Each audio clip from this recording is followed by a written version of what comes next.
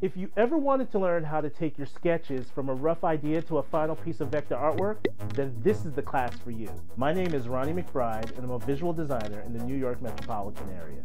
In this class, I will walk you through my process for creating professional vector artwork in Affinity Designer. We will begin by introducing you to the interface. I want you to get comfortable with moving between the tools, the palettes, and the properties. I'm also going to cover tips and techniques and shortcuts for creating complex shapes.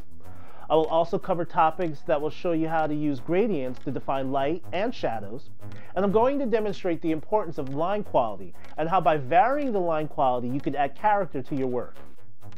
These are just a few topics I'll be covering in this beginner's course, but you can be sure that I will be covering so much more.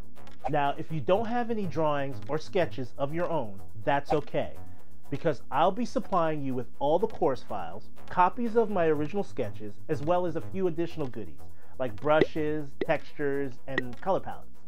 I'm really excited about teaching this class, and I'm looking forward to seeing how you've applied the things that you've learned here in your own work. So what are you waiting for? Let's get started.